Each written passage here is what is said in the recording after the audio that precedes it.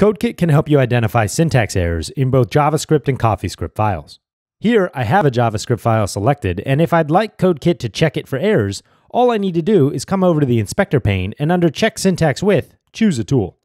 There's 3 available: ESLint, JSHint, and JSLint. If you're wondering which one to use, your best bet is probably ESLint. It's almost infinitely customizable, and it supports future additions to the JavaScript language, ECMAScript 2015 and beyond.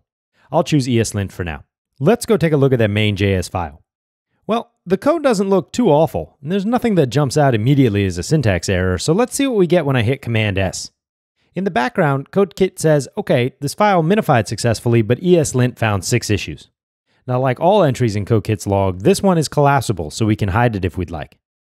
Over here in the black rectangle is the line number where the problem is, and the line of text or code appears right next to it.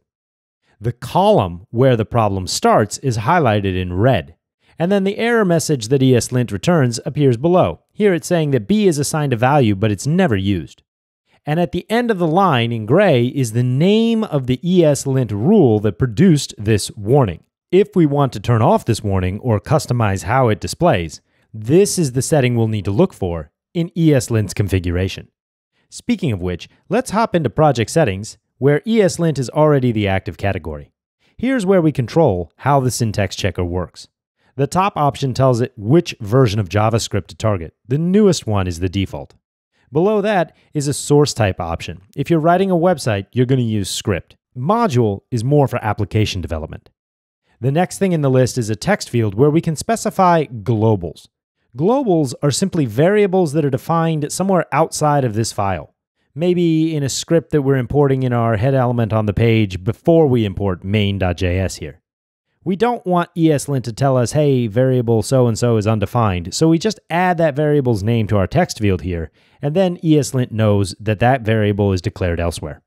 If we're working in certain environments, we can check those right here, and the associated globals will be added to our list automatically without us having to type them all in. For example, jQuery is checked, so every global associated with jQuery is automatically added to our list, and ESLint won't warn us about them being undefined. The next setting is really important. If you work in a team and some of your team members don't use CodeKit, it's very likely that they configure ESLint using a special settings file named .eslintrc. If you'd like, you can have CodeKit adopt that file rather than use the settings from the UI. To do that, simply select here, use .eslintrc settings only.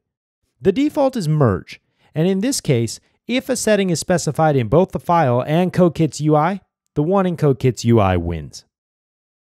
Below that, we start to get into the actual rules that make up ESLint itself.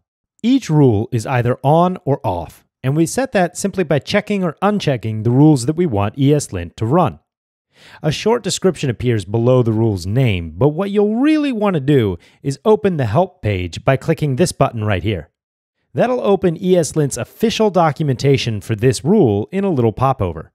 The documentation is excellent. It gives you a thorough walkthrough of why you might want to use the rule, what's considered error cases, what's considered passing cases, and more details than you could ever want to know about the JavaScript language. This is really fantastic documentation. Some rules have option parameters. The option parameter can be a variety of things. In some cases, it's just a simple string, like here. This one is just never. We don't ever want to allow comma dangles. Some option parameters get more complicated. They're actual JavaScript objects, like here, where this is a key value pair, allow, and it takes an array, warn, and error.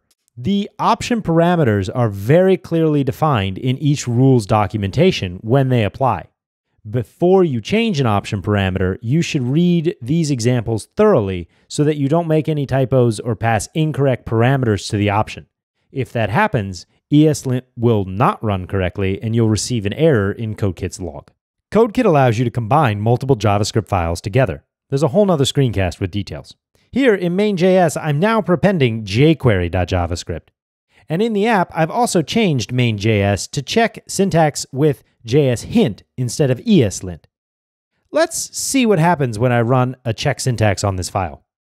Well, it worked. JSHint tells me it checked jQuery and main.js together, but look at this. I've got 122 issues in jQuery, and jQuery is not my code. It's not like I'm going to go and modify jQuery. So I don't really want to see these issues. I can just collapse that row and look at only the 3 issues that JSHint found in main.js. But what if I just want CodeKit to ignore jQuery by default? I don't want to have to collapse this row every time I check syntax in my file. Well, that's easy to do. I'll just come back to the files list, select main.js, and go into the linked files pane. Here, there's a shield checkbox. If I uncheck it, what that means is that when this chain of files is syntax checked, CodeKit will ignore any issues in unchecked files here. So now I'll come back and recheck the syntax in main.js, and I'll see, sure enough, CodeKit says there's 3 syntax issues, which are only the ones in my file. Now, of course, jQuery is still checked in the chain because elements in this file might affect what happens in main.js. They're linked. But those issues are collapsed by default, and they will not cause the app to beep or come to the front if there were no issues in my own file, main.js.